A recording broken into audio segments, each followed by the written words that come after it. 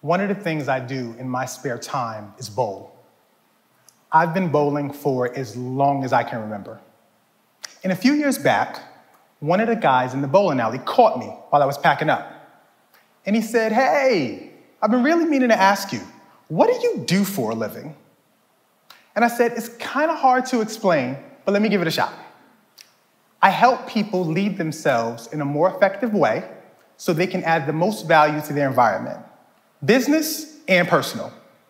And he puts his hands on his hips, kind of tilts his head and says, "That sounds interesting." But he's looking at me with the "this guy doesn't really have a job" look on his face. So I elaborate a bit and I say, "Look, I don't like titles, but formally, I'm a leadership coach and business practitioner. But if I could choose my title, I would call myself a king and queen maker. I'm the person that nobody knows about that helps to bring out the greatness in the people that everybody knows about." So he says, "So you're like a real-life Jiminy Cricket from Pinocchio." Got it. Well, Jiminy, let me ask you this. What's the number one thing that stops people from being successful? And I said, "Oh, that's simple. People don't know themselves. And because people don't know themselves, they struggle at creating a relationship with themselves that will yield success. And the worst part about it is that when you try to create the awareness and bring it to their attention, they rarely want to do the deep internal work to improve that relationship." So he looks at me and says, "Man, sounds like you got a tough job." And he picks up his bowling equipment and he walks away. And all I could think to myself was, he's right. It is a tough job. Because one of the hardest things for us to do as humans is to deal with ourselves. And if you push people to do so before they feel like they're ready, it alienates them, regardless of your intention. But I have to ask, will we ever be ready to deal with ourselves?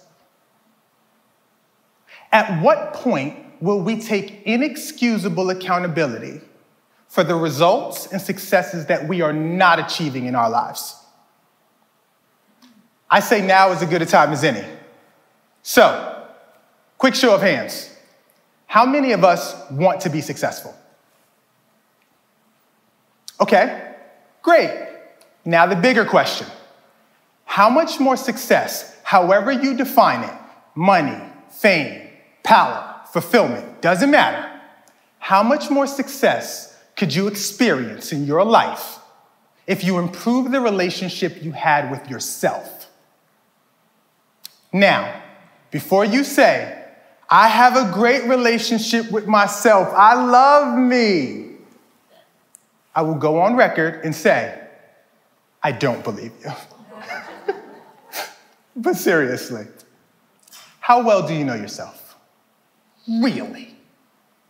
Do you even like you? I know the saying goes, treat others as you would want to be treated. But I believe that the real question is, do you treat you as you would want to be treated? I ask these questions because, as it turns out, successful people create great relationships. No two ways about it. But the most important relationship that successful people create is with themselves. And I believe that there are two things necessary to create a relationship with yourself that will yield success. The first is integrity. Now, integrity is a touchy topic, especially when you examine how many people perceive it. When you talk to people about integrity, there are two things that stand out in the data. The first thing is that people often equate integrity with what you do when nobody else is watching that impacts other people. The second thing is that people talk about integrity as a relationship between commitments made externally to other people and the consequences of not keeping those commitments. But digging deeper into the origin of the word tells a slightly different narrative. See, the word integrity evolved from the Latin adjective integer, meaning whole or complete. Textbook definitions include the condition of being unified, or my personal favorite, the state of internal consistency. But these words and phrases are nowhere to be found in the data when talking about integrity. In fact, one of the biggest findings is that the responsibility that we have to ourselves is absent in the data when talking about integrity. But what the data does tell us is that when it comes to commitments made externally to other people, we typically have a very high level of integrity. But when it comes to us and the commitments made internally to ourselves, we typically have a very low level of integrity. And one of the things that separates those of us that are successful from those of us that aren't is that successful people tend to have this unwavering sense of internal consistency, which is derived from their ability to keep the commitments they've made to themselves. Keeping commitments to yourself is how you create the state of being whole and internally consistent. So if you want to improve your level of integrity, it's simple. Do what you said you were going to do for you. If you told yourself you were going to start a business, start a business. If you told yourself you were going to lose the weight, lose the weight. But don't flake out on yourself, because though you may not think it matters, I can assure you it has an impact in an area that you least expect: your confidence. Now, I know that may seem a little weird, so let me explain. The word confidence can be traced back to the Latin verb fidere, meaning to trust. So to trust yourself literally means that you have confidence in yourself. But the uncomfortable truth is that many of us don't trust ourselves because we know what commitments we made that we didn't follow through on. Nobody else has that list but us. So when it comes time to muster up the confidence and the courage to explore our greatness, the list of commitments that we didn't follow through on is standing there like a bouncer in front of a nightclub, not giving us access to the best parts of ourselves. So how can we expect to maintain a high level of internal consistency if we're constantly chipping away at our confidence by not keeping the commitments we've made to ourselves? We are taking ourselves for granted, and it is the biggest blocker to creating a relationship with us that will yield success. Let me give you an example. I remember after lecturing for a group of MBA students, one of them asked me, "What was the most difficult part of your leadership journey?" And after thinking about it, I said, the most difficult part of my leadership journey was recognizing that I didn't have a good enough relationship with me to be who I knew I could be. Which brings me to the second thing necessary to create a relationship with yourself that will yield success. And it's the big D word: discipline. And at the time, I was not disciplined enough. On the outside, people thought I was disciplined. But the truth was that I lacked discipline on the things that mattered most to my personal growth. I could keep a commitment to everybody else but me. So I decided to change that habit. Since the new year was right around the corner, I had a plan. I was going to make a New Year's resolution, but like a real one, and really hold myself to it. So I chose the smallest, most insignificant thing I could find, so I had zero excuses to not keep the commitment. I was going to make my bed every day before I stepped foot in the office. Now, first time I did it, I timed myself. It took me 2 minutes and 38 seconds. And I said to myself, if I can't find 2 minutes and 38 seconds in every day to make my bed, I don't deserve to achieve my goals. Day after day, week after week, I kept the commitment to myself. By the time the summer rolled around, I was feeling good. I had full confidence that I'd be able to make it to the end of the year. Until what I call the test happened. You ever have one of those mornings where nothing seems to go right, regardless of what you do? That was the test for me. I slept through my alarm. I couldn't find anything to wear. By the time I did make it out of the house, I had to go back because I left my wallet. Not to mention, we lost power that morning because of the thunderstorms. I mean, it was the epitome of Murphy's Law. So I pushed through all of that, and now I'm sitting in traffic on my way to work. But something just didn't feel right. Because up to that point, I had made my bed for 197 days straight. And I was about to jeopardize that for a meeting. And I was not okay. I tried justifying it to myself. Like, it's no big deal. You make your bed when you get home. But this was a huge deal. This wasn't just about making my bed.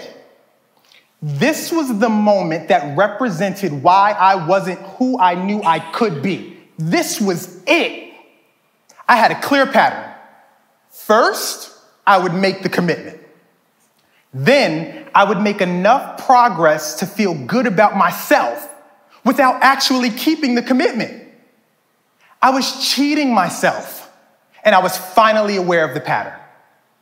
And I have this saying, and it is terrible English, but it goes, once you know, you can't unknow. So I took the first U-turn I could find, and I went back home to make my bed.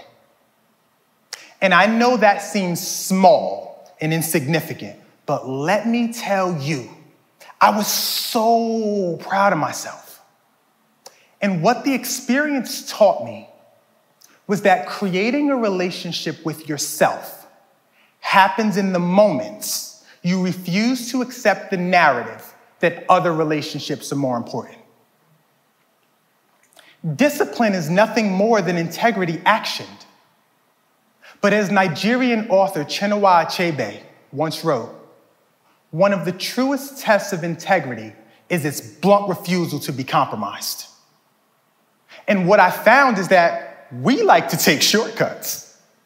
And when we do, we compromise ourselves in the process. We conveniently hide behind the armor the responsibilities in our lives provide us. We find solace in those that need us because it gives us a sense of purpose.